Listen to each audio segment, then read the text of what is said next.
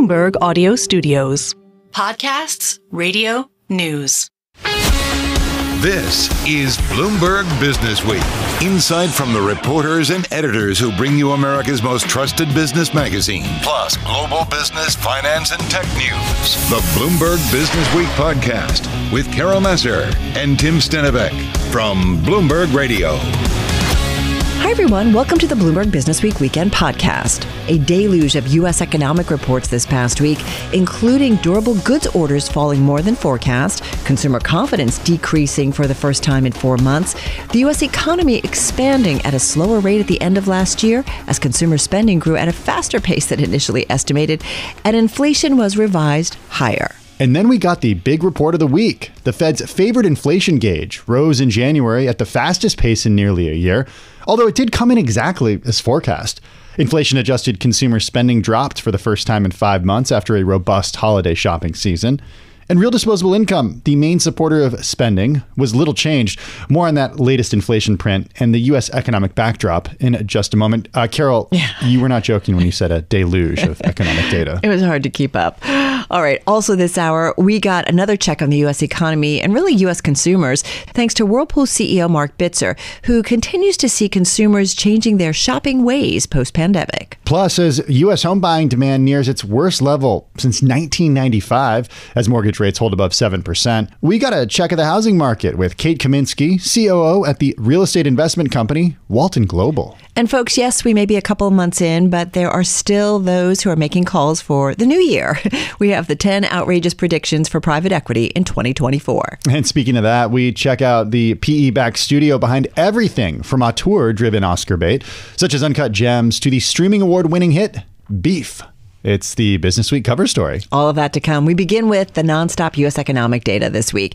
And in particular, the report that was the big one and the latest read on U.S. inflation, which also happens to be the Fed's preferred inflation gauge. We're talking about the Core Personal Consumption Expenditures Gauge, or Core PCE, which increased by the most in a year. For more, we checked in with Bloomberg News international economics and policy correspondent Michael McKee. The sigh of relief was it wasn't worse. The numbers came in on a month-over-month basis higher than they had in previous months. The core rate was up on a month-over-month basis 0.4, which was the highest in a year, and it sounds terrible. But because of base effects and the progress they've made on disinflation on the year-over-year basis, we continued to see the PCE and the core go down. And that's what people want to see because that's what the Fed wants to see. We're still a ways from 2% if you're using core as sort of your measuring stick at 2.8%, but there was progress. And the economy's not doing badly. Personal income went up 1%, and wages still went up 0.4%, which is healthy.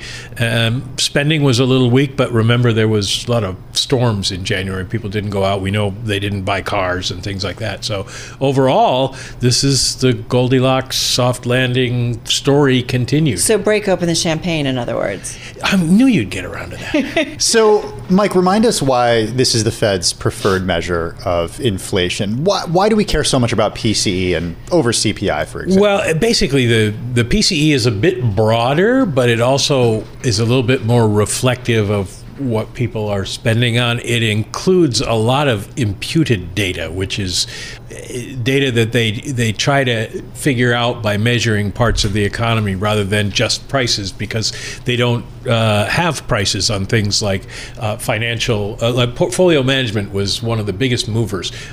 Up 5% on the month because the markets are doing so well. Right. So they're looking at the markets and they're looking at the gain in the markets and they're guessing sort of at what the commissions would be, et cetera, and the fees, and they impute a number from that. But that's not counted in the CPI. And for example, the CPI will measure what you pay for your monthly car insurance, whereas the PCE will measure what you pay, and it also measures what value you get. In other words, how much will your policy pay if you're in an accident? And of course, that has to keep likely going up because cars keep getting more expensive. So that's the kind of thing that's the difference between them. And so the Fed just prefers it. They normally don't run very far apart, but they have been running far apart over the last year. Well, as an economist, I mean, what do you trust as really kind of telling the true picture of inflation? Because I do feel like there's a bit of a debate when it comes to some of the economic statistics that are out there about whether they not, accurately reflect what's going on in the U.S. economy. How do you see it? Because I feel like, Mike, you're so good at kind of pulling in, yes, government statistics, real world statistics. There are so many different measures, and even though there's a wedge between the PCE and CPI, it's about 100 basis points now. It's normally somewhere between 35 and 50, so it's not very wide. And really, we can't say, given all the different measures, exactly what inflation is. Right. So the CPI has the most categories. It's the most up to date. The PPI and the CPI feed into PCE. So PCE depends on CPI. So I guess I would go with the CPI. That doesn't mean I think that 3.9% is where we should be. There's a lot of talk of the Fed maybe changing its inflation target to maybe 3% or something like that. But overall, maybe the CPI. But it is, that's just talk. The Fed has denied that they're going to do that many, many times over the last year. Well, they're denying it now because if you do it now, when you have this situation, you're moving the goalposts. Right. They do now have a procedure so that every 5 years they look at their monetary policy framework, and that's coming up in 2025. So do you think that given what we've seen over the last 18 months with the data, Mike, that they would consider actually changing it when there is a time to do that? I think they would. 2% was never a number written in stone. It was what the New Zealand central bank adopted a number of years ago, and it sort of became a de facto standard. And the idea was basically what's not too high and not too low. Because if you're too What's low, the Goldilocks number? You have no way to lower rates if you're at zero. And if you're too high, then people get mad because you have inflation. So they picked 2%. They could easily pick 3%, and people have been urging that on them for years. So it's something I'm sure they'll talk about. All right. So the data this week, we all were kind of leading up, I feel like in a big way, to this Thursday report of PCE core and the read on inflation that the Fed follows. The narrative, if you put it all together, including some of the other data points, is there one clear narrative or a bit of a mixed narrative? It's a mostly clear narrative that the economy is doing well. Interesting number we haven't mentioned and didn't get a lot of attention because of the PCE was pending home sales really tanked in the last month. And that's maybe a sign that we're seeing the higher mortgage rates bite, which is, despite Elizabeth Warren's desires, that's what the Fed wants to see. Right. So we seem to be doing and getting what the Fed is looking for. That was Bloomberg News international economics and policy correspondent Michael McKee. And staying with the U.S. economy, data great for reading the temperature on how the economy and consumers are doing. So too is going straight to the CEOs of companies that sell directly to us shoppers. Yeah, we get great reads, right, on what's going on. One such company is Whirlpool, which saw explosive demand, as you know, during the pandemic when we were all stuck at home, and has really been going through a reset like so many other consumer-facing companies as the world has moved back to pre-pandemic levels of activity and wanting to kind of get out and do things. Mark Bitzer is the chairman, president, CEO, and COO of Whirlpool. We asked him how the consumer is doing following this week's U.S. consumer confidence, which decreased for the first time in 4 months as Americans' views deteriorated about the outlook for the economy, the job market, and financial conditions. I mean, obviously, our purchase like a durable appliance is heavily driven by consumer confidence and housing in general. So what we did see already the last year is that actually our replacement side of a business, where people just replace a product under duress, that has been very strong and even up. But the discretionary side, we actually already last year saw coming down. Largely as a result of interest rates rising, housing kind of being very slow and slowing down throughout the year, that ultimately depressed the discretionary side. So what you're describing, we saw already last year, and we probably, in our earnings call also, we said it's probably going to be around us, certainly for Q1 and Q2. And then we need to see what happens with interest and mortgage rates and everything else. But I think there needs to be a catalyst from that side to really lift consumer sentiment. Well, what would that catalyst be, Mark? Like, what are you looking for at the perch of Whirlpool? Yeah, I mean, in particular for a North American business, which, there's a strong correlation with existing home sales and housing market in general. We shouldn't forget that, the average mortgage rates, which are right now locked in with homeowners, is 3.7%.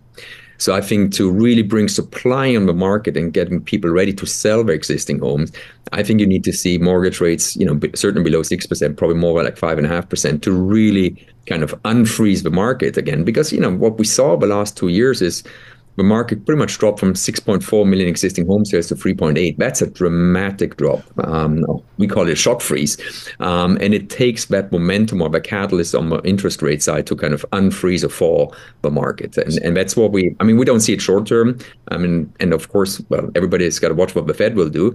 But I think over time, it will kind of be a key catalyst for growth. So make that connection for our investor audience about that key catalyst here and why a person who is sitting at a 3.75% mortgage won't necessarily go out and buy a new appliance from Whirlpool. But if they were to sell that home to somebody at a favorable mortgage rate, that person moving in would then buy a new appliance from Whirlpool. Why wouldn't the person who lives there now end up buying it if they actually need a new washer or dryer? Yeah. So again, if they just need a new washer and dryer, we would see that as a replacement market. And it's, again, if you break down, and let me zoom out a little bit, break down our fundamental demand. Our demand has replacement, has discretionary, and new homes. These are basically our fundamental three demand drivers. Replacement is very strong because what we've seen post-COVID, and certainly during COVID, people spend more time at home. So the appliance usage is higher. High usage rates drive earlier replacement. So that side of business is very strong, and we see that today. But what is right now soft is the discretionary side, which particularly comes with existing home sales. And over many decades, what we typically saw kind of the month before and the month after people buying a new home or existing home, that's when you have increased purchase and appliance and everything. So because what we typically see with people moving in, one of the first things they might do is replace the kitchen or at least replace the appliances. So that part of the demand is today missing. And again, think about yourself. If you're a homeowner, you're locked in at 3.7 rate. Are you willing to kind of refinance or buy a new home where mortgage rate right now is 6.8 or 6.9%? The chances are low. Okay, that's right now what we see in the market, and you can't blame the consumer for that. Mark, I feel like you're describing me. We bought a new hot water heater because we had to. We didn't have a choice, right? That was replacement. We thought about maybe purchasing something else new that we didn't need to and discretionary, and we said, we're going to not do it right now. So I totally get what you say is going on. Having said that, then let's talk a little bit about your investor day and some of what you're doing. Our team writing up how you guys are going to focus are focusing on smaller appliances. It seems to be maybe what consumers are willing to spend money on. The margins are better. Talk to us a little bit about that strategy and how it can move the needle, especially when it comes to top line growth and margin growth. Yeah. So Carol, what we spoke about is, as a company, we've been in a multi-year, what we call portfolio transformation. And what it basically meant is, over the past decades, we've had a fairly dispersed global business. We were from China to Chile, in all places of the world. And what we've decided on the majors business, but we want to focus on the markets where we have an undeniable strong position, which are for us the Americas, North America, South America. We have good business in India, and that's what we'll focus on. So over the years, we sold off the majority of our China business. We sold off Russia. And right now, we're just in the kind of final weeks before we can close our European transaction, where we would only have a smaller portion of the business. So with that, we have a fundamentally different business portfolio. One, essentially, it's the major business in the Americas and India. And we have our small domestic appliance business. That was, in some ways, you could describe it as a hidden gem from the past, because it was hidden in the segment results of all the different regions. But if you look at that is probably, it's our strongest brands. It has passion across all demographics and age groups. And we feel we have a license to grow that business, certainly from a consumer perspective. So, and a lot of our resources going forward will go into our small domestic appliance business, because it's certainly one which we love, strong margins, and an exceptionally strong consumer position. How small, or what percentages is the smaller appliance business, Mark, right now in terms of revenues, and how big do you think it could become if we look at the kind of revenue pie? Yeah, so today it is quote unquote only a $1 billion business, but it has 50% EBIT margin. So it's a very margin attractive business. But our presence in if you look at the categories of small domestic appliance, it's largely stand mixers and associated products. But we have so much opportunity to grow in coffee, and we just announced today also we will bring a fully automatic espresso maker in May this year, in other parts of the business. So we strongly believe there's ample opportunity to grow that business. Hey, I want to talk a little bit about the cost cutting that you're targeting right now across the different business lines after incurring significant increases back in 2022 and in 2021, Mark. Where within the business are you finding these savings? Yeah, so first of all, to put it in context, is, in the COVID years, we basically had more than $2.5 billion of additional costs. That was the big inflation wave, not only raw materials in all parts of the business. Last year, we clawed back 800 million of that. And this year, we're targeting another 500 million. So we're not even fully back to pre-COVID cost levels. The opportunities which we see this year, and that's a little bit different from last year, we don't see a lot of tailwinds from raw materials. So we pretty much expect steel and oil and everything else to remain rather stable for us. But we do see opportunity on cost takeout on products. We do see further opportunities to reduce logistic costs, because it's a massive cost element for us, because we're shipping big, bulky products, and that just drive a lot of cost on the logistics side. But we're also looking at our overall, call it overhead and infrastructure. And what I mean with that is, global business required a fairly complex global organization. With a more focus on our Americas, we have an opportunity to radically also simplify how we organize, and that also drives some cost savings. I do wonder, too, looking at your balance sheet, we have this really great story, a Bloomberg exclusive today. It's among our most read, about how companies who have been so addicted to debt are now seeking equity. So thinking about selling shares rather than tapping the debt markets if they need money. You guys, what's your plan to deleverage your balance sheet specifically, which has grown as you've done some acquisitions? And I do wonder if investors can kind of still count on the dividend going forward, the sustainability of the dividend, Mark. And just got about a minute or so left. Yes. So let me first start straight away with dividend. We paid our dividend for 69 years, 69. And in none of the 69 years, we ever had a dividend reduction.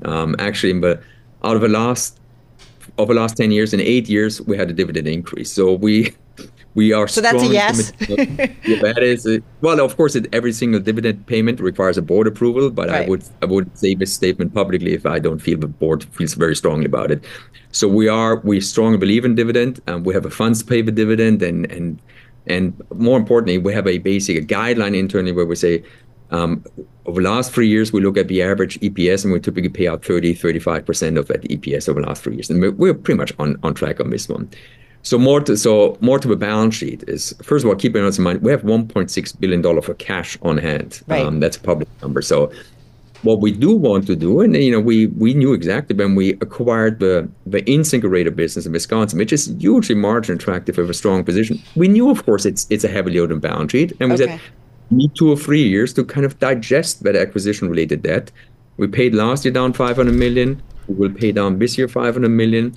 So what we guided today in Investor Day is kind of, by 26, we want to be roughly in a two times net leverage. So we feel we're on the right path, kind of de-risk, if you want to say so, and use the balance sheet to the levels where we want to have it. So appreciate, covered so much ground as you always do. Mark Bitzer, be well. Look forward to always our next conversation. Chief Executive Officer at Whirlpool. You're listening to the Bloomberg Business Week podcast. Catch us live weekday afternoons from 2 to 5 p.m. Eastern. Listen on Apple CarPlay and Android Auto with the Bloomberg Business App. Or watch us live on YouTube. We did get a batch of economic news earlier, but one report that we wanted to check out was what happened with sales of previously owned U.S. homes, rising in January by the most in nearly a year. Buyers taking advantage of lower mortgage rates at the start of the new year of 2024. Okay, at the start of the year, because just yesterday we reported how U.S. mortgage rates jumped above 7% for the first time since early December. That dealt a blow to the housing market's nascent recovery. So the rates issue is certainly sticking with us. Yeah, so let's get to it and what it all means. Kate Kaminsky is Chief Operating Officer of the privately owned and asset and real estate investment company. It is Walton Global. They've got about $3.6 billion in assets and over 94,000 acres under management here in the United States. She joins us, Kate does, from Scottsdale, Arizona. Kate, welcome to Bloomberg Business Week. Nice to have you here with Tim and me.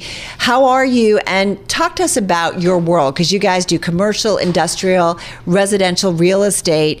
Give us kind of an overview of how things are going. Better than the last year, better than the last 6 months? What can you tell us? Yeah, we're pretty excited about 2024 here at Walton. We really focus on the land space. We're buying land in the path of growth, predominantly to sell to public new home builders. But we also, as you noted, have industrial, commercial, and retail holdings.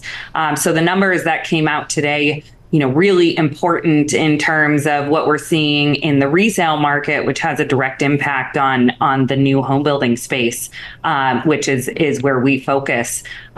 With the resale figures seeing the slowest year for the last 3 decades in 2023. We're excited that January was finally an uptick in terms of the resale market. And that continued increase in value. I think we were at about 5% in increase in existing home sale value year over year. So strong numbers on the resale market, but still seeing a continued push for buyers to that new home market because of a lot of the lock-in effect that we're seeing from those mortgage rates, which, as you noted, are creeping up a bit. Hey, Kate, how would you characterize demand from the home builders right now? Because you guys have property all over the United States. You got a lot in Colorado, a lot in California, Oklahoma, Texas, Florida, Georgia. How would you characterize the demand that you're seeing from home builders who want to buy that land and then build homes on it? I mean, home builder sentiment is up. I think it was at 44%. We're seeing more transactions go under contract right now than we did certainly a year ago, which 2023 was a good year here at Walton. We've got around $2.8 billion in deal volume that's at various stages, hoping to move that towards closing. So we're still seeing a lot of demand, but certainly builders are looking to take positions right now. Permits are up just across the board. We've seen a year of month over month increases. And I think right now we're sitting at just over 1 million units at an annualized rate, which is up 35% year over year. So, permits showing us what we can expect for the future, what our forecasts are looking like. What's land prices look like right now? So, like everything else, we continue to see that increase, but it's remaining somewhat consistent. And where we're really seeing a lot of our negotiations take place is working with builders on understanding what development costs are going to be, timelines, and working to ensure that everyone's margins are really remaining consistent and hitting those targets that they're looking for. But for you, for the acquisition costs, are land prices going up? And I'm curious if I'm assuming there are geographical differences. I mean, I know I've got a lot of family down south and it's kind of on fire right now. So if you can give us some context as you look across the United States where you're seeing land values go up a lot, because that's your bread and butter, right? Yeah, our assets are really focused in the southern half of the United States. If I were to poll our acquisitions team or talk to any of the builders, I mean, land prices are going up right across the board, and it's getting more and more difficult to find any deals. I would say they're few and far between right now. The markets that we're really focusing on continue to be Florida, Texas, Georgia, and the Carolinas, and then of course in the Southwest and West as well. But definitely seeing increases in land values, and a lot of that has to do with the lack of supply of development-ready land. We continue to see significant challenges right across the country as it pertains to land getting approved for development. This is a challenge that builders and landowners are facing across the board as we have more municipalities really restricting especially that high density residential. You're listening to the Bloomberg Business Week podcast. Listen live each weekday starting at 2 p.m. Eastern on Apple CarPlay and Android Auto with the Bloomberg Business App. You can also listen live on Amazon Alexa from our flagship New York station. Just say, Alexa, play Bloomberg 1130. As sort of a middle person in this market, because perhaps some of them are asking themselves, well, why doesn't the landowner go directly to the developer and actually make more money when they sell that? What's the value that you bring to the transaction by holding onto the land from the landowner to the developer? Well, that's a great question, and our entire business is really focused right now on feeding builders, demand for just-in-time inventory. Just-in-time inventory is as simple as, the builders post Great Recession were penalized significantly for holding long-term land assets that were not income generating, that they weren't going to turn in, call it a 2-year time frame. So Walton comes in, we buy these land assets and we sell them to builders, typically, on a phase-by-phase basis over time, as they're ready to take it down and start development and ultimately build a home. And so we're kind of in that land banking space. Right. For those of you familiar with the term, which is something that we're seeing right across the board. Every builder is really being forced to utilize that tool in their toolbox. Right, so it's not kind of stuck on their balance sheet, especially if there's any kind of downturn. Kate, got 30 seconds left here. In terms of what you are seeing, are you setting up for a U.S. economy that's recovering, that's growing, that might have a recession? And just real quickly, 25 seconds if you could. Definitely looking at growth. I mean, if you just look at the population numbers from last year alone, I think it was the largest one-year population increase in history. That plus, the builders continuing to buy down rates for new home buyers, I think we're going to see really strong figures in the balance of this year and in the economy in general. All right, going to leave it on that note. Kate, thank you so much. Really appreciate it. Kate Kaminsky, Chief Operating Officer of the privately owned asset and real estate investment company Walton Global, joining us from Scottsdale, Arizona. Home builders as a group, they're up about 1.5% here in 2024. And we're seeing, them up a little bit higher as well today. This is Bloomberg. You're listening to the Bloomberg Business Week podcast. Catch us live weekday afternoons from 2 to 5 p.m. Eastern. Listen on Apple CarPlay and Android Auto with the Bloomberg Business App. Or watch us live on YouTube.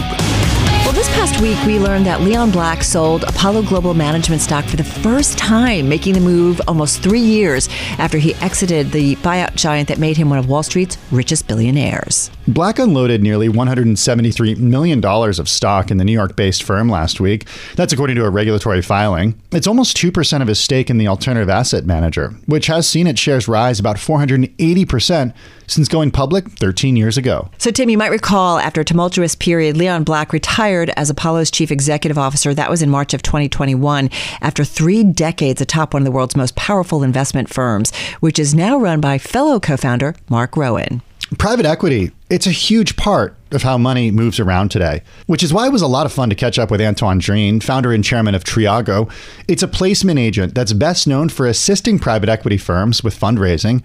Since 1992, the company has raised and advised clients on more than $50 billion in capital. That's according to its website. Antoine joined us from our New York studios to talk about the private equity backdrop and hear some of his outrageous predictions for PE in 2024. We are going back to reality, right? After QE, zero interest rates, et cetera, we're going back to flight to quality, mostly. Mm-hmm. It's obviously tougher out there. It's tougher for exits, as you've been saying. It's also tougher on the investment side because credit is lacking. So we are, I think, going to what private equity was in the early 90s, right? Adding value to businesses and being smart about investing. So does private equity thrive in an environment like that? Not all of it. Some of it was just, riding the wave, I guess. And these guys are in trouble because things are now tougher. For those who know their way within the difficult environments, it's obviously great times. They can buy great assets at cheaper prices. Mm-hmm.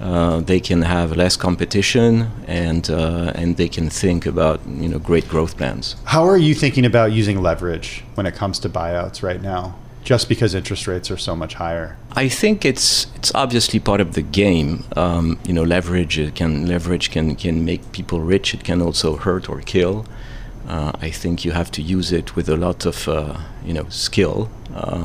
And that's what most of these guys are doing right now. What do you make of, though, it's all about private credit right now? Do we continue to see, I feel like, traditional Wall Street is saying, wait, I increasingly want a piece of that. How does that impact the market? How does that, impact some of the conversations that you're having with the clients you deal with? Most LPs are indeed interested in credit. I bet. You go to them, they don't really want to know about private equity nor VC growth, etc. They're all interested in credit. I guess up to a point. At some point, there will be probably too much available, and money chasing too many things, or not enough things. Of course, right? And like everything, it's supply and demand. And when there's too much supply and not enough demand, you're in trouble. When you say trouble, though, does it mean that it results in that we see assets being bid up in terms of valuations, and so there's going to be fallout as a result? Yeah, and it's going to mean less.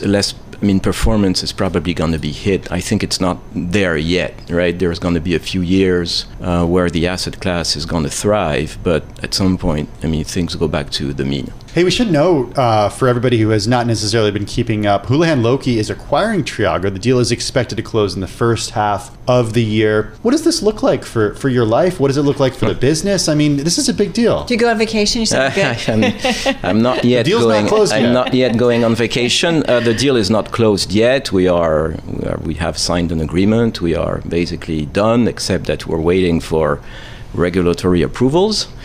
So we're now much, much stronger. We will be much, much stronger. But there is something to being bigger. I think at some point, because there is so much competition, that when you can be a house that offers a lot, there's power in that. And there's something about increasing your presence physically that makes it easier. Absolutely. I think there's going to be more consolidation in this space. For that same reason, you want to be a giant or nothing. Right. And I'm assuming when clients come to you, they want a lot of things that they can play with or work with. Hey, you have shared with us your 10 outrageous predictions for private equity in 2024. What's your most outrageous? So I've seen the list. Some of them, in the past, some of them did happen. So maybe not so outrageous. I guess the most outrageous is probably Carl Icahn and Nelson Peltz buying all the distressed funds out there. I think I put the 40 billion number in there. There will be lots of fallout from funds. There has to be some cleanup, and there aren't many players doing that already. So these guys or similar entities could probably do a lot in that space. Hey, one thing I was really surprised to see on your predictions for 2024 was Amazon creating an online private equity exchange, this so-called category killer. Carol and I have spoken about in the past couple of years the idea of private equity. Private equity providers want to access to people's 401ks. They want to make this thing, that not just high net worth individuals have access to. What do you mean by Amazon doing this? I think the asset class needs fluidity. A few years ago, it wasn't really needed because the retail investors were not playing in that game. Today, it's a complete different story. And I think these people especially need to know that there's a way out, right? But that's one of the reasons why returns have been good, is because you get that high return in exchange for locking up your money for 10, 12 years. Yeah, but you can still get a very decent return even if you leave the show, in between, right? And that's an option. It's not. I guess that most people stay where they are, and 99% of the private equity paper, stays where it is. Trades account for roughly 1%. My bet is that, especially if such tool exists, we may go to 5%. I love this one, though, about Michael Jordan, Serena Williams, and Blue Owl. Consolidate private equity sports investments. Sports private equity, man, it's a love affair. Again, a prediction. Prediction. Don't this one could happen. I don't know about the names. I don't know about the people. But there's private equity and sports. Yeah. As you said, is a love affair, and there's a lot to be done in the space, and it's still pretty, there's much more to be done. Our thanks to Antoine Dreen, founder and chairman at Triago. Okay, so Antoine just now talking about private equity's involvement, their so-called love affair with sports. Private equity also well known when it comes to content and Hollywood, at least now. That brings us to the Bloomberg Businessweek cover story. It's about the masters of hipster cringe that now have hardware and some Wall Street cash. Love this story. And in fact, it is available in the new issue of Bloomberg Businessweek, which is available on newsstands now, online and on the Bloomberg terminal.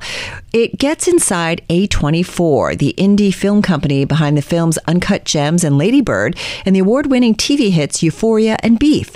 In 2022, A24 raised $225 million from a group of investors, including private equity firm Stripes, that value the company at $2.5 billion, a staggering amount in the indie film world. Felix Gillette wrote the story. He's media, entertainment, and telecom editor for Bloomberg Businessweek. He's also the author of It's Not TV, The Spectacular Rise, Revolution and Future of HBO. Felix began by talking about A24, bolstered now by Wall Street riches, as it's making a run at scaling up its indiness. Yeah, it's kind of a fascinating time for the company. They've had this amazing run over the past year. They started as an indie film distributor, which is a very unglamorous role. And just by having good taste and picking good movies and doing a really good job of hyping movies, small budget movies that they picked up at festivals, they've grown into this force, somewhat of an outsider in Hollywood. And yet this year, if you look at the Academy Award nominations, they again have 2 nominations for Best Picture, Zone of Interest, and Past Lives. They've kind of mastered the art of the small, $5 to $10 million budget movie, original voices, auteur driven. And the problem with that is those movies don't make a ton of money. And so, they raised all this money, they have this high valuation, and the next step in their evolution is really to grow into, what you might call a mini major in Hollywood and try and basically start making bigger movies, maybe not like, Marvel sized movies, but in that range of, 30, 40, 50, 60, $70 million budget movies. And to do that, you have to take bigger risks. It's not as easy. You have to move into new genres, which they're really trying right now a lot of different things. I mean, it's kind of fascinating to see all the different intellectual property they're buying up. They're working with bigger stars. They have their first movie with The Rock is in development. Felix, companies like this, I'm always like, who are the people behind it? Like, how did, tell us a little bit about kind of their origins and how it all came up on your radar. I think the one thing that really distinguishes them from a lot of the indie film companies we've seen rise and fall over years is that they do have very strong roots on Wall Street.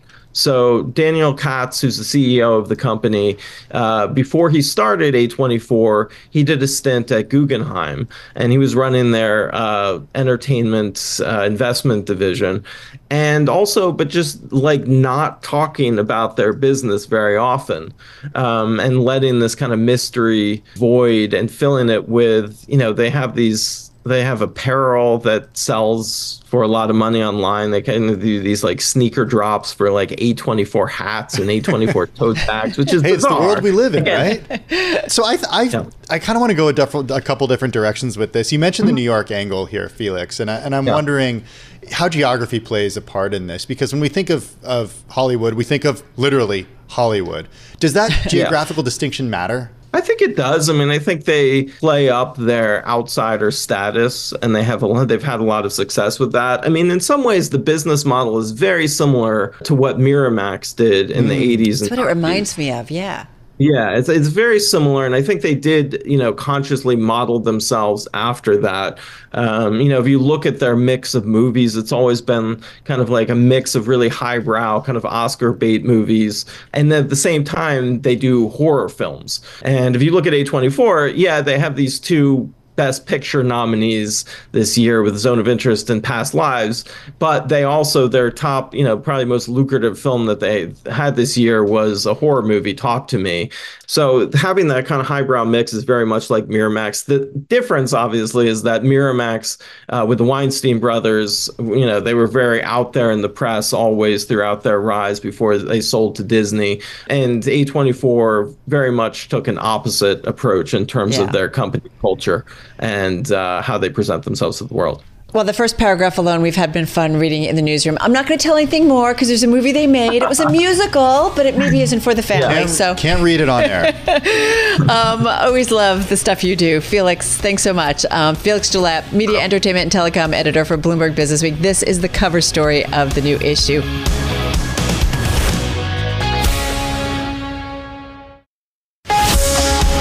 You're listening to the Bloomberg Businessweek podcast. Listen live each weekday starting at 2 p.m. Eastern on Apple CarPlay and Android Auto with the Bloomberg Business App. You can also listen live on Amazon Alexa from our flagship New York station. Just say, Alexa, play Bloomberg 1130. Plenty ahead in our second hour of the weekend edition of Bloomberg Businessweek, including Elon Musk's underground tunnel project that was supposed to be the next generation of hyperspeed mass transit and instead has hit a muddy and, dare we say, toxic roadblock. While the boring company's tiny Las Vegas loop is less hyperloop and more stories of chemical burns, broken promises, and a puddle of toxic sludge. Also ahead, well, on the topic of Elon Musk, we've got everything you need to know about driving Tesla's polarizing electric pickup. You know it. It's the Cybertruck. Elon and Detroit automakers got a break this week. On the Bloomberg exclusive news of the demise of Apple's car program, we got the details from Bloomberg's Mark Gurman, who broke the story. Yeah, so we've got a lot on cars and Elon and Apple in the next 60 minutes. First up, though, this hour, Tim, here's a surprising stat. Almost 52% of recent college grads are working jobs that do not require a college degree. This is what is referred to as underemployment. It's kind of staggering. It is, and I think that's why people are questioning whether or not it's worth it to go to college. Yeah, it's a really good question. And for those who do find themselves underemployed after graduation, it can be incredibly difficult to get career earnings on track. It all just kind of builds from there. Okay, so on that theme, and with the cost of attending a top-ranked U.S. college now pushing close to $90,000 a year, yeah, you heard that right, it does have many people wondering if a college degree is still worth it. Our next guest, well, he says it is. Jim Keyes is the former CEO of 2 Fortune 500 companies, Blockbuster and 7-Eleven, also the founder of the nonprofit Education is Freedom Foundation. He's got a new book out. It's called Education is Freedom. The future is in your hands. He joined Carol in our New York studio. We're in a unique bubble right now with 3.5% unemployment, and there are a lot of jobs out there that don't require a college degree that are very well-paying jobs. The question is, where will we be when we have 7-8% unemployment? Because, of course, these things are cycles, and It will happen at some point in the future. And that degree will help you differentiate yourself. Think of it as your brand. At some point, you're going to have to raise money. You're going to have to apply for a job. And not having that degree will make it difficult to compete with others who do. You know the stories about the amount of student debt that's out there. And kids who've gotten college degrees, they're indebted, and it's taking them years to pay it back because they haven't gotten necessarily a job that has made it easy to manage that debt. Well, I'm going to give you a classic business example. Yeah. You would never invest in a company based on today's returns. You basically run a net present value of future earning streams and discount it back for today's dollars. I'm not sure why we don't look at college as an investment in ourselves, because it's not going to pay back in today's dollars, but it will pay back over time if you look at all of the statistics about having a degree versus not having a degree. Now, this doesn't hold for every degree that you get or every job that you have, but on balance, that degree does give you far more earning power over your life. And here's the way I like to look at it. Getting a college degree is an investment in yourself that pays dividends for the rest of your life. Right. So think of it as a business investment in yourself. It's interesting because you are so all in on education. Oh, yeah. And it's interesting when you've got schools now that are $60,000, $70,000, $80,000, $90,000 a year that automatically make it kind of problematic for some people to afford them. And that, again, they have to tack on a pile of debt that doesn't go away so easily. I had to address the same thing because I've had people, now I'm out there on social media, I've got kids going, yeah, it's easy for you to say, boomer, you had it easy. College was cheap. So I ran the numbers. And when I graduated from college, my tuition was $7,500 a year. In today's dollars, it's $55,000 a year. So yes, it's a little bit more today, but not extraordinarily higher. And this is a really important point. Endowments have been massively improved today versus 20, 30, 40, 50 years ago. And college discount rates, this is a really important factor that no one takes into consideration, are as high as 45, 50, sometimes 60% discount rate. In other words, the amount of scholarship money that they provide. So beware being intimidated by the sticker price, because the actual price may be significantly less. The thing I will say about scholarships, having gone through the college route with my own daughter, in that there's not a ton of academic scholarships anymore. There's a lot on the sports side of things. And then there's a lot on, depending on your economic well-being or not so well-being. And I'm so glad it's there, for that. But there's a lot of people in the middle that kind of get stuck with that debt load. There is. The middle is tough, and it's always been tough. And I guess if you look back at history, this is not unique to today. We've always had that challenge of kids that really can't afford it are in a much better position to get scholarships. The kids who can't afford it almost doesn't matter, is that middle group that are challenged.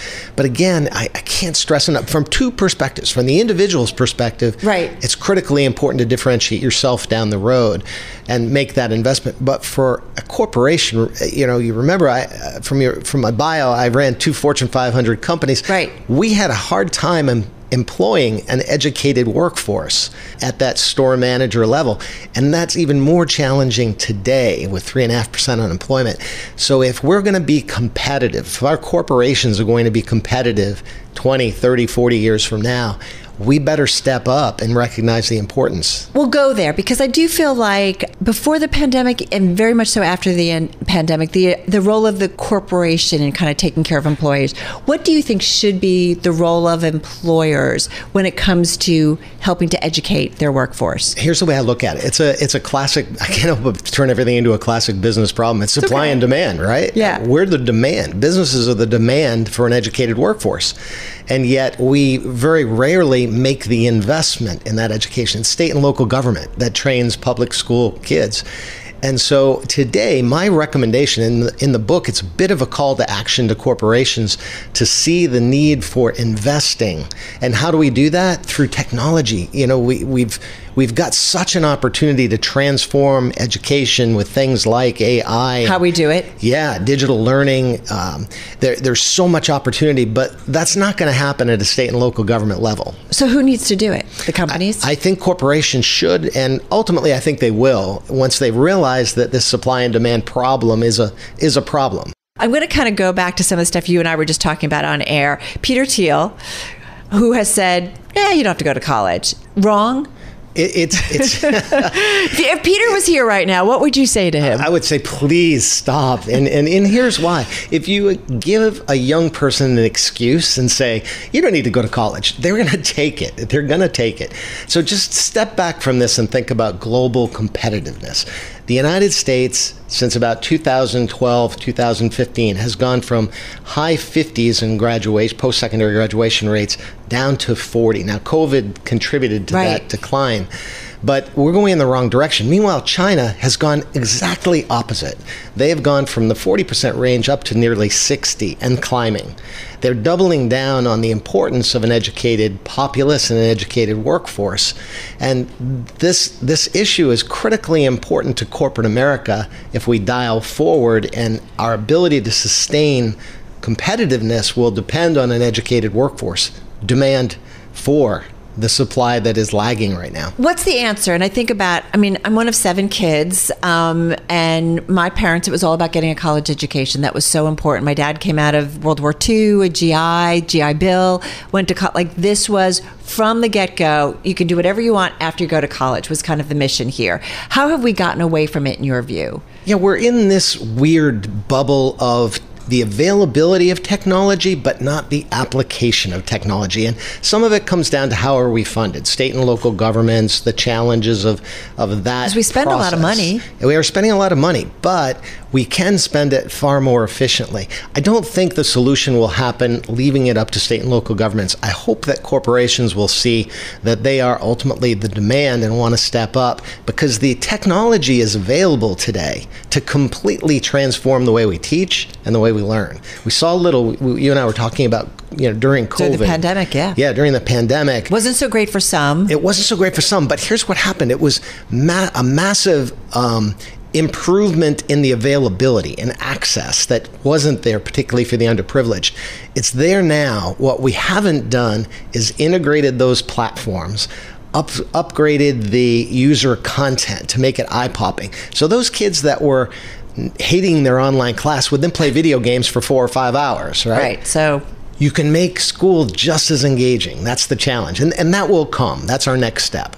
But do we have to be careful about technology? Yay, great, right, Jim? But I mean, I also think about the importance of part of school is social skills, learning to communicate. Like exactly. What's the balance here? Well, and you just made my point. That's why a formal education still is and will be important for quite some time, because it's more than just learning. You can learn online virtually anything. Right. But it's those meta skills. Right? Yeah. But it's those meta skills. It's those soft skills that I've outlined in the book, things like curiosity, creativity,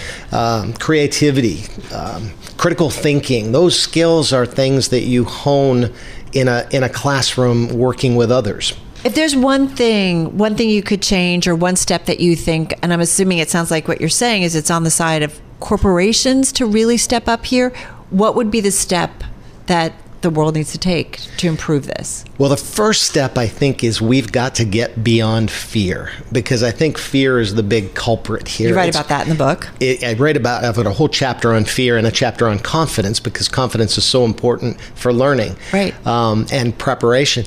But fear is the killer, because we're afraid of so much. Some of us are afraid of teachers' unions. We're afraid that kids are being indoctrinated. We're afraid of, this and that and this and that, all these horrible things that are buzzing around, and it's contributing to this narrative that maybe you don't even need school. Well, if we can reverse that fear, and you think about the antidote to fear, it's knowledge. So if we can, ironically, reverse the fear, replace it with knowledge and understanding and confidence, then I believe that will help us recognize the opportunity, because we are there right on the cusp of being able to completely transform the way we teach and learn. If we don't do this, what do you think is the outcome or the impact on our country? I am concerned both for our corporations and global competitiveness of America, but also for the country itself, all the way back to Jefferson. Yeah. Alexis de Tocqueville came from France and said, with Jefferson, that the sustainability of a democracy depends on an educated populace. And you get into this whole idea of the polarization that we see. You believe that this is going to be the way that we get rid of some of that, right? I do. I believe it's ultimately the solution, because so much of this polarization is fear. And going back to FDR's indoctrination speech, we have nothing to fear but fear itself, right? And we are in the grips of fear, and it's just taking us down. It's just distracting us from so much potential to move forward as a people. Our thanks to Jim Keyes, former CEO of Blockbuster and 7-Eleven, and the founder of the nonprofit Education is Freedom Foundation. You're listening to Bloomberg Businessweek. Coming up, it was meant to provide fast and convenient transportation to the Las Vegas community. Instead, it's racking up safety violations. How Elon Musk's Vegas tunnel project is causing chemical burns to its workers. That story is next. This is Bloomberg. You're listening to the Bloomberg Business Week podcast. Catch us live weekday afternoons from 2 to 5 p.m. Eastern. Listen on Apple CarPlay and Android Auto with the Bloomberg Business App. Or watch us live on YouTube. Tim, Elon Musk and EVs. Check. Elon Musk and satellites and space exploration via SpaceX. Check. Then there's the brain, Elon's Neuralink project. Okay, some news there recently, too. So we can go ahead and say check, I think, at this Check-ish. point, but don't sign me up for it. And what we haven't heard much about in a while is Elon's tunneling venture, the Boring Company. That is until now. I think it's fair to say uncheck on this one. Exactly. Well, which is why our Bloomberg Businessweek team had to do some digging around, no pun intended. They found out that the Boring Company's tiny Las Vegas loop is all that's come of Musk's promise and his promises overall to build super fast mass transit hyperloops. Workers say its tunnels, meantime, are packed with chemical sludge. This is a story by Max Chafkin and Sarah McBride of our Bloomberg News team. Max is Bloomberg Businessweek columnist, also contributor to the Elon Inc. podcast. A new episode dropping tomorrow on the Bloomberg terminal and on Bloomberg.com/Elon. Max is here in our Is it called the sludge studios. episode? It's a sludge special.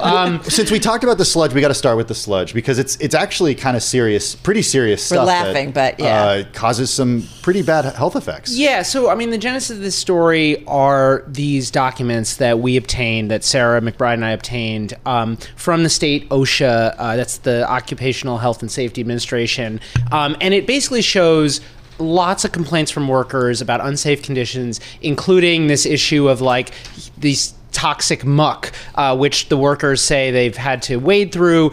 The reason it's toxic, it's not necessarily like they're doing something that's totally outside the norms of tunneling.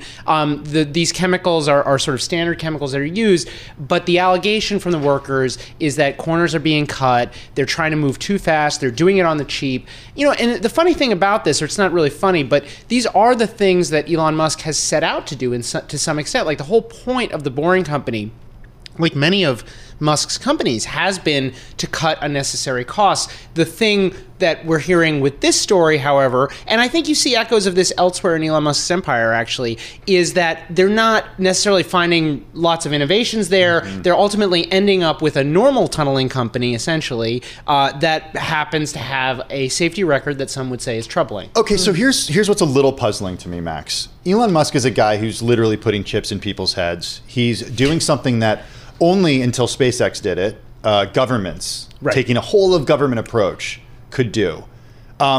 We've been able to dig tunnels for transportation purposes for over a century. Why is he running into so much trouble here? So I think I wrote one of the first stories about this back in early 2017, talked to Elon Musk at the time about this. And just to put a slightly different spin on what you just said, and which relates to this, which is that SpaceX is not the first company, not the first private company to build rockets, right? The shuttle, all the things that NASA done were built by government contractors. Right, but what I'm saying is he's doing it in a way that is really innovative. I mean, well, yeah, 100%, very much. Reusable stuff that was a real innovative innovation. Contracting process. They used contracts. They sold them directly to the government at a fixed price, which was new. But one of the core things that SpaceX did was like go out and look for existing technology and find a way to improve on it and do it cost effectively. Now, there are a lot of potential inefficiencies in the world of aerospace, and Musk has had a much harder time in some other fields finding similar sort of levels of inefficiency, just sort of low-hanging fruit. And I think the tunneling example is one. He talked about,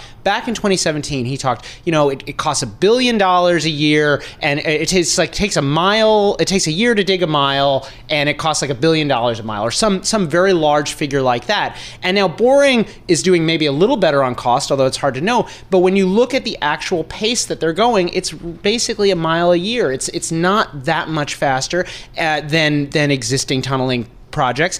And when you look at the end result, we're not talking about mass transit. We're not talking about, big subway cars full of people, which is actually what many people in Las Vegas, would have hoped for, because traffic there is really bad. What we're talking about are Teslas, just normal cars that can take 3 people and a driver. They're not even driverless, and they're limited to 40 miles an hour. So we're so far away from the kind of grand visions. And just to remind people, what Elon Musk originally promised here was New York to D.C. in 29 minutes, San Francisco to Los Angeles, in 35. Sounds awesome. You could commute from, you could commute halfway across the country, and it just hasn't gone that way. And I think in all sorts of different ways across Elon Musk's empire, you're seeing maybe fissures, cracks, ways in which the promises are not necessarily matching up. We saw this ruling with pay in Delaware. Of course, lots of problems documented at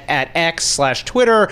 And here you just have like a very visceral way where you have these grand promises. And in the end, what you have is basically a glorified shuttle bus system. It doesn't take you, from one end of the country to the other. It takes you from one end of the Las Vegas Convention Center to the other. Is it just a case of that's all it can do so far? The plan here, to some extent, yes. The thing that, if you squint, and I think the reason that this was approved, it's partly that it was approved because Las Vegas is a low regulation city. These are mostly on private property. There isn't a ton of oversight from the government, as there might be in other places. But also, they're talking about opening these stations throughout the city. But, when we talk to people on the ground there, it is a long way from happening. It's also hard to see how this is going to make a huge impact on traffic. Again, when you're talking about, moving people 3 at a time very, very slowly, a lot of things would have to happen. Right. And there are lots of reasons for skepticism. I mean, digging underground is hard. There's a reason it costs so much money. It costs so much money because there's stuff you can run into, complicated property rights, and of course, so the company's not going to create 1 trillion jobs? Well, yeah, which is what Elon Musk told me back in 2017. They were going to create 1 trillion jobs. I'd say it's a long way from that. To put it mildly, I mean there was sort of flirtations or talk of various projects. There was one in Maryland, one in Los Angeles, one in Chicago, and in all these cases, he was bringing along some of the most famous politicians in the United States. So it was Larry Hogan, governor of Maryland, former governor of Maryland, who was at the time a big star of the Republican Party. Rahm Emanuel, former chief of staff to President Obama, mayor of Chicago, Eric Garcetti, star mayor of Los Angeles. Like, a lot of people went for this, and they just, they haven't been able to deliver. And I think there's probably some element of distraction. Obviously, Musk has a lot going on. And also, I think just tunneling, this is hard. You're dealing with dirt and putting muck people and up stuff. in space and stuff in space is really hard. Tapping into the auto industry. I mean, this is like going back to Tim's point, right? How many times we're like, you count out Elon Musk or whatever, and then he's like, whoa, look what he did. And I understand there's a lot on his plate right now, and that's got to be distracting. But should we not rule him out? Has he not found the right boring tool? What is it, Max? Well, I would say, I think there's probably a bunch of different factors going on. I mean, one thing that was different with SpaceX is you had a very interested buyer, which was NASA. You had the U.S. government wanting to finance this thing, looking for somebody just like Elon Musk, and Elon Musk sort of finding a way to fit himself to sort of make himself look like the thing that the U.S. government want. Elon Musk is really good at this. We're seeing this with Starlink as well, where he's this what seemed like a civilian technology, these internet services for, as Musk told it to Walter Isaacson, I think he said, it's to Netflix and chill. Increasingly, this looks like a potential military tool. This is gonna lead to government contracts and could be a big line of business for SpaceX. I think what happened is in 2016 and 2017, Donald Trump becomes president. There's a lot of talk about infrastructure. And in general, there's been a lot of talk about wanting to spend public money on infrastructure, but there hasn't been a ton of delivery, right? And I think a big part of this was predicated on this, $1 trillion, the thing that Trump was saying, which was like $1 trillion infrastructure plan. Mm-hmm. And, ultimately, infrastructure, whether it's Elon Musk or anyone else, is very expensive. It's politically dicey because you have land rights and so on, and it just hasn't come together with the speed that SpaceX came together. Max, I want to dig into something that you said, that you mentioned a little earlier, which is the idea that back in 2017, 2018, a lot of politicians were kind of jumping up and down with the idea of collaborating with Elon Musk. What I noticed in your piece is that tone has totally shifted. And there are now local politicians who are saying, hey, thanks, but no thanks. Yeah, including the mayor of Las Vegas, who is, Las Vegas is an interesting place because the city of Las Vegas actually doesn't contain most of the Strip. So it's not like she has oversight over all this. As I said, a lot of it is on public property. But Caroline Goodman, the mayor, longtime mayor, her husband was a longtime mayor. She's like one of probably the most famous politician in Las Vegas, is essentially criticizing it and criticizing it on the grounds that it's unpractical. She, from the start has raised these safety concerns, which I think look prescient when you look at this OSHA thing. And she's essentially saying, this would be great if it could actually happen, but I don't see it. And that, again, that does represent a bit of a departure for Elon Musk. You do feel like in Las Vegas, at least, some of the magic, some of that kind of Elon Musk stardust, it just doesn't feel quite to, shine quite as brightly. Maybe that's the lights of the Strip drowning it out. I don't know. But it definitely feels like there's something different going on there. All right. Back to the workers, though, and their conditions. Is this something unusual in terms of infrastructure projects? And I'm always a little wary when there's a line in your story, although no one has been killed at a Boring Company work site so far in Vegas. It does just speak to how tricky it is. Yeah, as I said, these are not no one's saying they're using chemicals that are worse than anybody else. What the workers are saying, what you see in these OSHA complaints, are sort of like little things that maybe add up to a dangerous situation. And, we have seen similar stories like this around Tesla's car factories, around their, Reuters had a great piece some weeks ago about, a death at a SpaceX site. So, when you're radically trying to cut costs, when you're going around telling people that the only law that matters are the laws of physics, right? I think to some extent there are going to be costs of that, and we're seeing that. But we should say, like, this is probably more an indictment of Boring Company being less innovative rather than it's like the most dangerous place in America. There's just hasn't been Proofrock 3 yet, Max. And that, by the way, is the tunnel boring machine. Read the story, you'll find out more. Yeah, which is, over-promising and under-delivering. They have good names, those tunnel boring machines. Yeah, T.S. Eliot would be proud. Of course they do. All right, Max, thank you so much. Max Chapkin, he is Bloomberg Businessweek columnist, story featured in the new episode of the Elon Inc. podcast on the Bloomberg and at Bloomberg.com/Elon Inc.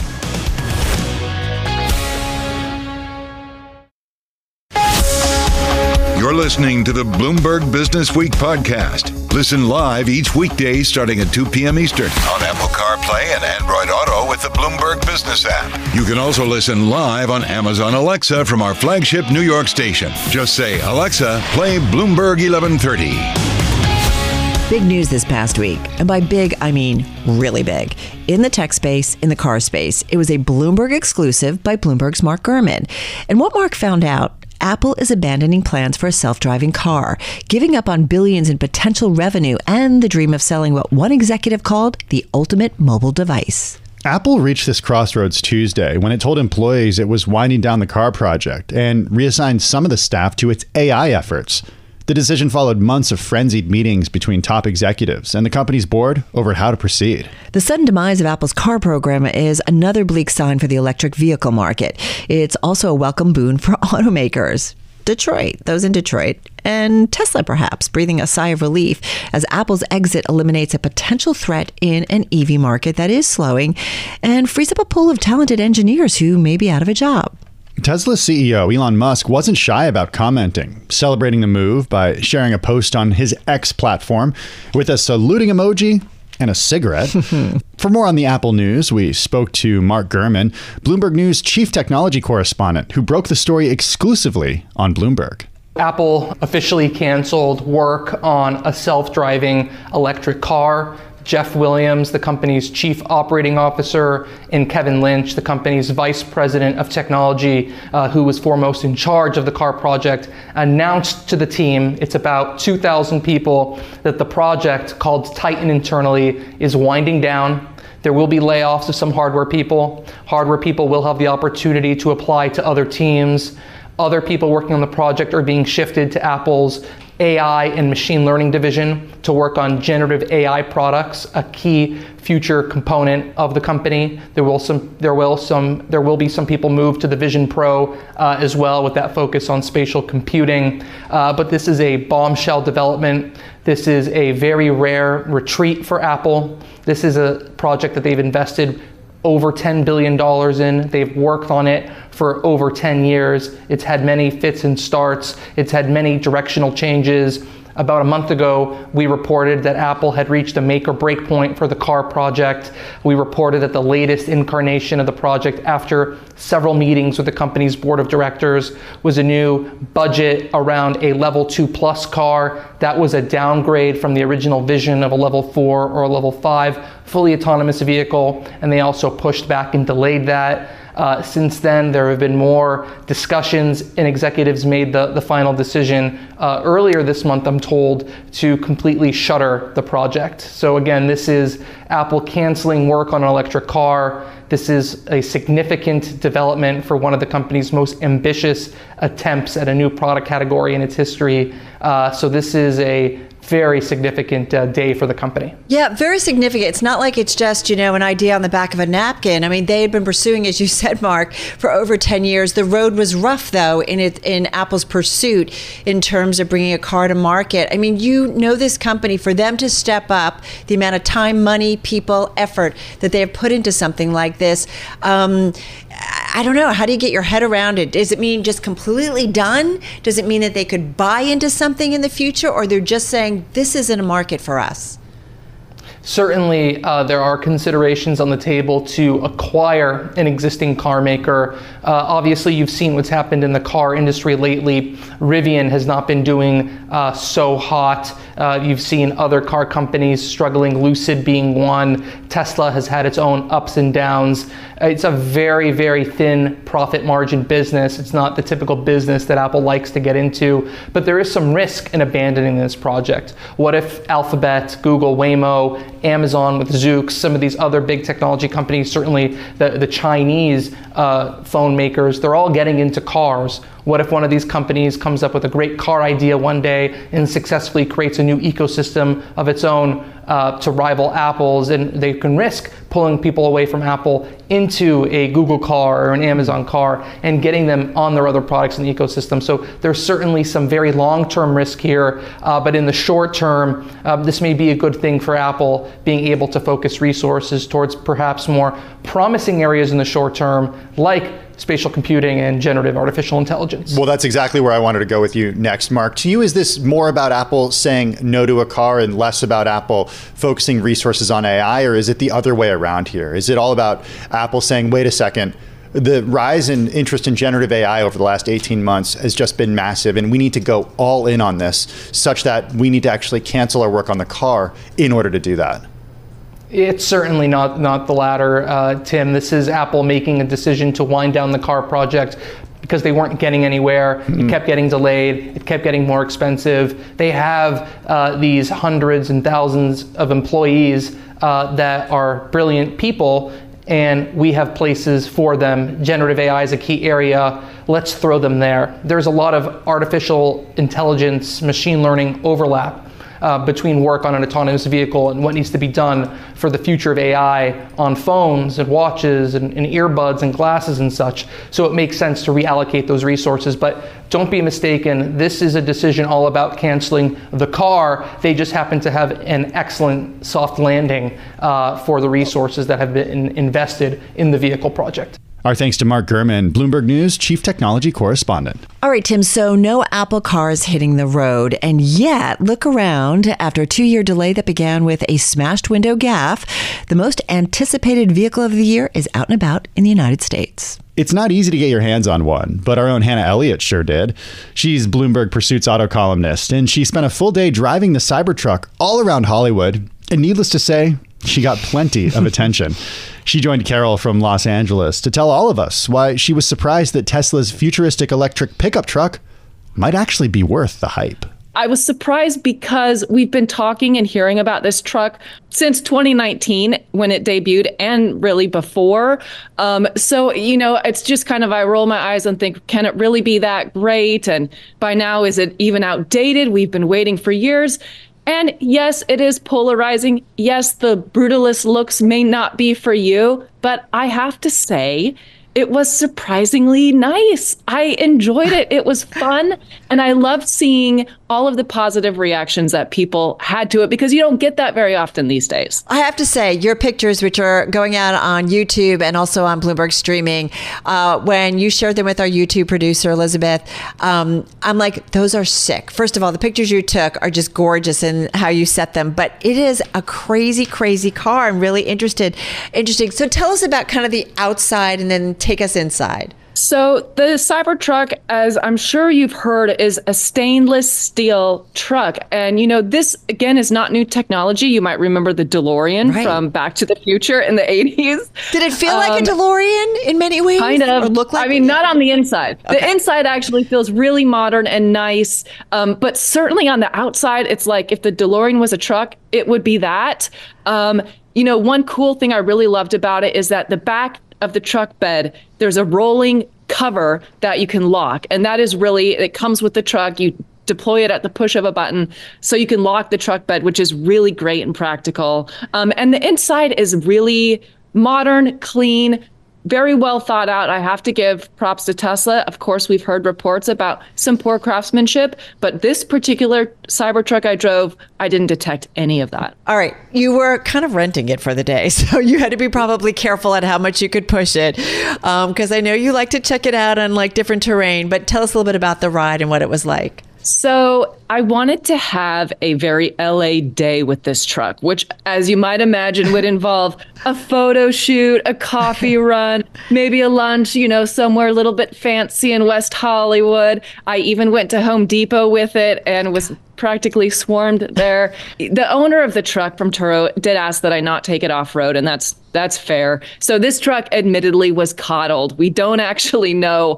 how it will do over the long term, and we certainly don't know how it would do off-road in a real rugged environment. This truck weighs almost 7,000 pounds, so it's a lot of weight, but it also has 600 horsepower and instant torque. So it does feel really fast. Of course, it's silent.